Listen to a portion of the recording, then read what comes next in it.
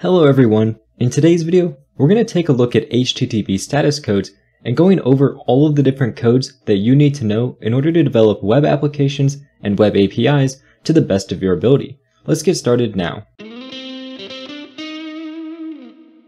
So if you're unfamiliar with HTTP status codes, essentially what they are is they're a way for the server to communicate with the browser in a really structured way so that both parties know exactly what's going on. A really common code that you've probably seen before is the 404 error, which essentially means not found. This happens if you try to go to a web page that doesn't exist. The server is going to give you a 404 error saying that the page you're looking for does not exist. And in order to go over all of the browser codes that you need to understand, the HTTP codes, I'm going to pull up a web page here that's going to show all the different available codes that you could think of, and I'm going to cover all of the ones you need to know and exactly what they mean. So here I am on a site on a web page called restapitutorials.com. I'm going to link it down in the description below for you to take a look at because it has really nice descriptions of all of these different status codes if you want to take a look and read in depth what each one actually means. But there are specific status codes that are much more important and more common than any of the other codes, and those are the ones I'm going to cover in this video, the ones that you really need to know to develop APIs and web pages. And I'm going to go by the categories. There's 5 different categories here we're going to cover, which is 100 to 500. And the starting category here is the 100 category, which is informational. You don't need to know any of these. Just pretend this category doesn't even exist. You're never going to use them building web APIs or websites, so just completely ignore this category, and we're going to move on to the 200 category, which is something you're going to see all the time. And essentially, any code in the 200 category section means that the request you made was a good request. It was successful, it completed correctly, it did what it was supposed to do.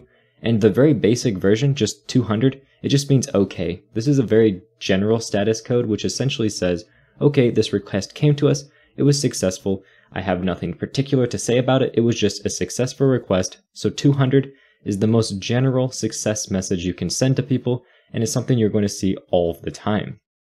The next most common 200 code you're going to see is the 201 status code.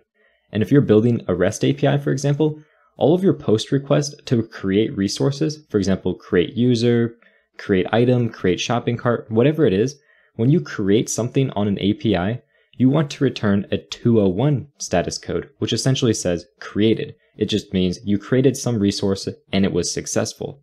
You could return a 200 status code, and technically that would be okay because they both mean okay, but sending a 201 gives the browser just a little bit more information so that they know that you actually created something and it wasn't just a general success message.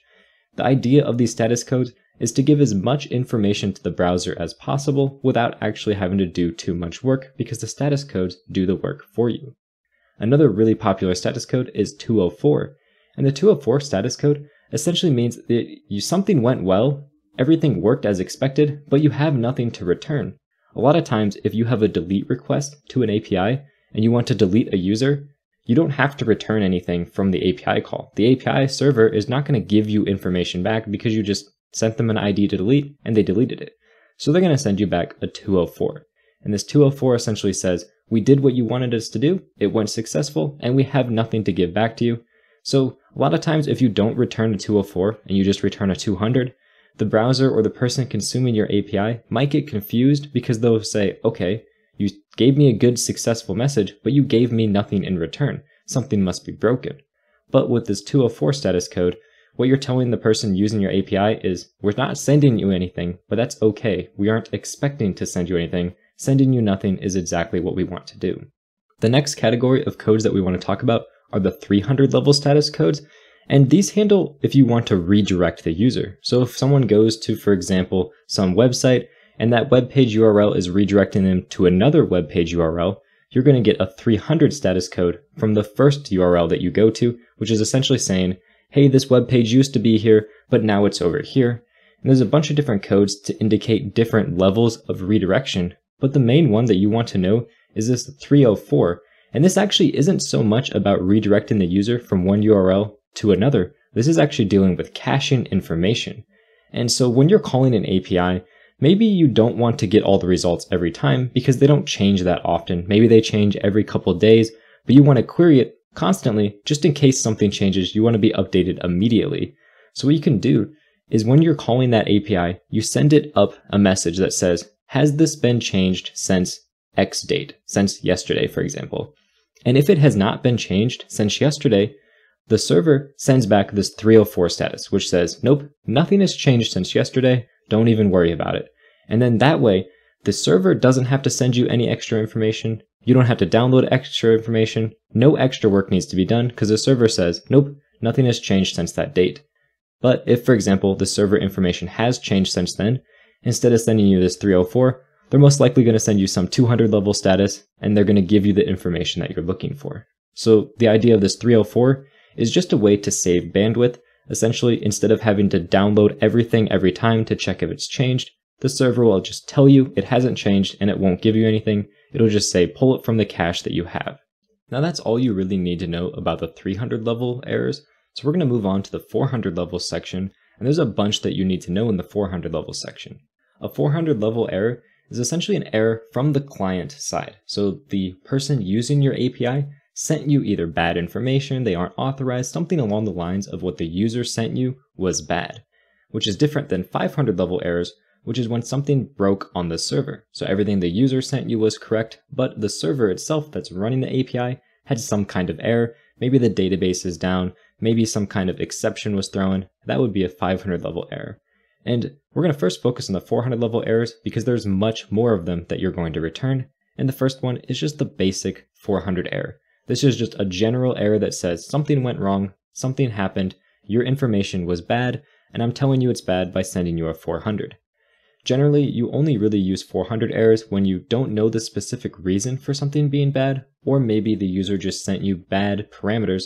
So for example, if you want to create a new user and you need to pass a name and an email, and the client that's using the API only sent a name, they didn't send you the email, so that's a bad request. You send them back that 400 error saying, you didn't give me all the information I need because the name and email are required, so you send a 400 error. The other two common types of errors that you're going to see here is the 401 and the 403. These are very, very similar. There's unauthorized and then forbidden. A 401, which is the unauthorized error, essentially means you're trying to access something that requires some form of authentication. You must be logged in or you need an API key, something like that, but you didn't pass it. Or the one you passed was just incorrect. The server didn't know what you meant. So if you need an API key to access the API and you never send an API key, the server is going to respond with a 401 saying, I don't know who you are. You didn't give me an API key. You need to give me an API key. But a 403 would happen if the client sent an API key, but the service that they're accessing requires different permissions. Let's say that they're just a basic user and they tried to access an admin feature in the API. The server would give them a 403, which just says, I know who you are, but you do not have permission to access this. So I'm going to say you're forbidden from this with a 403. You cannot access this. You need to have better credentials, admin credentials, to access this section of the application. That's kind of the difference between 401 and 403.